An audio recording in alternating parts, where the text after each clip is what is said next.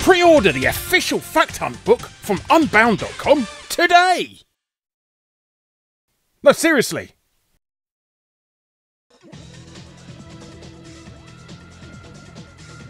Video games and TV shows have never been good bedfellows. Networks consider them a device that steals the television away from their precious audience. So why would they ever commission shows that promote them? And even when they reluctantly do, they're a shoddy bag of ignorance. Hosted by presenters with clearly no interest nor knowledge about games, alienating a potential gaming demographic in a desperate attempt to appeal to an audience that clearly isn't interested. And worst of all, this ultimately gives TV execs a false notion that no one wants to watch a gaming show. It's a vicious circle. However, back in the early 90s, the biggest publisher in the world at the time, Nintendo, could see this fallacy and commissioned a game show based on their biggest IP. But strangely, while their other live-action shows like the Super Mario Bros. Super Show and, to a lesser extent, King Koopa's Cool Cartoons remain in the walls of internet nostalgia, this show seems to be completely obliterated. So come with me as I unearth this forgotten piece of Nintendo's history, as I say, but hello you! I'm Guru Larry, and I welcome you to a Fact Hunt special. Nintendo's long-lost Super Mario game show.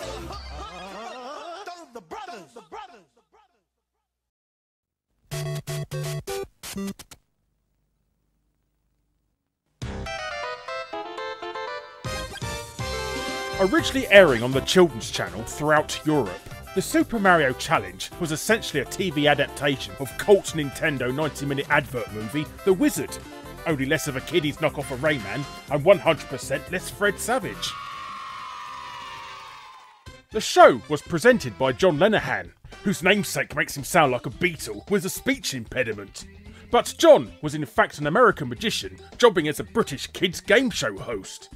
Mr. Lenihan also seems to be having an identity crisis throughout the show, as he calls himself by his real name, while also constantly referring to himself as Mario in the first person. You make this yourself? Yes. Well done here, well done. Looks just like me, if I must say so myself. Despite looking more like a dishevelled Luigi. I'm sorry, I lost my head there for a second. Anyhow, a typical episode of the Super Mario Challenge always began with Mario, meeting the contestants. For example, this episode we welcome Douglas from London. He likes drawing, making Super Mario comics, and has a pet rat, which John is disappointed that he didn't bring along. You didn't bring it? No, alright, that's alright then. Okay. And secondly, we have Chris Stiff from Kidlington, who traced a Mario badge to wear on the show. Chris wants to be a doctor or a Super Mario designer when he grows up. But with a name like Stiff, he was obviously destined for other careers in life. But the first round of Super Mario Challenge is a race to the end of the level. John tells the contestants they're playing Super Mario Bros. 1. We're playing Super Mario Bros. 1. This is world level 4. Despite the fact it's quite clearly Super Mario 3. But Douglas manages to completely arse up the challenge by dying in the first 30 seconds. Keep going forward. Douglas just got killed. Douglas has just gotten killed. So Chris is awarded a giant polystyrene coin. It's probably oversized, so he can't try to use it wrangling a free Mars bar from the vending machine down the hall. But with that little upset over, the next segment of the show is Super Mario Tips, where Mr. Lenihan gives essential game-winning advice, such as how we can discover the holy grail of Super Mario 3. This is how to find a 10-coin block. Now, this may sound like blatant filler, which it is, but John promises us that getting 10 coins is always worth your while. Which it isn't. Sorry, I lost my head there for a second. But we're now off to round 2, the points round, where Chris and Douglas must get a high score as possible on the level with the dreaded micro Goomba blocks. John tells the contestants, we don't care how many gold coins you get, we don't care how many lives you lose, unless you lose all of them, of course. So you do care then, John? I think at this point we've established that Mr. Lenihan clearly never listens to himself on the show by now. I'm sorry, I lost my head there for a second. The match itself is pretty close, but Douglas loses once again thanks to his amazing tactic of pretending it's a speed round and jumping over enemies rather than on top of them. Great thinking there, Doug. Douglas begins to look tearful when his rival is awarded 2 giant polystyrene coins this time. But John tells him not to worry about this humiliating defeat. Listen, don't worry about it. So, with a score of 3 oversized coins to 0, can Douglas make a comeback before it's too late? The final round of the show is a single level, where the players must get as many points and coins as possible, while also keeping as many lives as possible. The round takes place on The land of the giants. according to John. However, Douglas feels that craning his neck back every time he jumps will get him to leap higher for some reason. Which it ultimately does, as he wins the round by the skin of his teeth. So, thanks to the show's nonsensical scoring system, Douglas is awarded 3 polystyrene coins for his victory, securing a sudden death tiebreaker. Unfortunately, Douglas's previous victory was a complete fluke, as he immediately loses the round after deciding to become friends with a piranha plant. He was right behind the bomb. Douglas has died. That makes Chris the winner. Congratulations. Yeah! Thanks to Chris's superior ability in Chris just didn't die as much. he makes his way off to the semi-finals. Sadly, I don't know what happened to Chris afterwards, as no one ever recorded those episodes and uploaded them to YouTube 28 years later in the future. But I'm sure he's living a life of luxury, designing Super Marios in a mansion paid for with giant polystyrene coins. Good on you, Chris!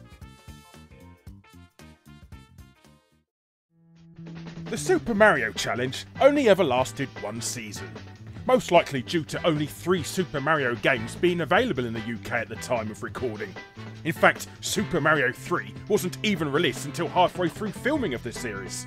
So the tiny number of games available only gave it limited scope. But the Super Mario Challenge was replaced the following year with Head to Head, presented by the ever awesome Violet Berlin. Head to Head covered multiple Super Nintendo and Mega Drive games. It also had me on as a contestant, sporting a highly regrettable mullet. It was cool at the time. No, it was never cool. I apologise for that statement. As for John Lanahan, he stayed in the UK and continues his Magic career to this day. John's probably best known nowadays for voicing the infamous talking toaster in Red Dwarf. Would anyone like any toast? Did you hear what I just said? Yes, but I thought you might have changed your mind in the meantime. You see what he's like? But he was also the first ever person to be kicked out of the Magic Circle after showing how a 3-card Monty scam works on an episode of BBC's How Do They Do That? I'm sorry, I lost my head there for a second. John still occasionally dresses up as Mario, but only when he feels lonely. If you fancy checking out episodes, there's a link in the description below. But for an incredibly cheesy early 90s video game show, it's actually not too bad. For any nostalgic Nintendo fans out there, it's well worth wasting 10 minutes on, reliving an unknown piece of childhood.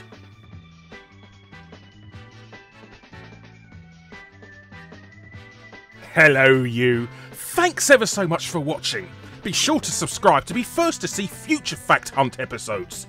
Click on the bell if you already are to make sure you're notified, and be sure to check out my other episodes. And if you want to be super awesome, check out my Patreon. But thanks again for watching, and I'll be seeing you next time. Ta-ra for now!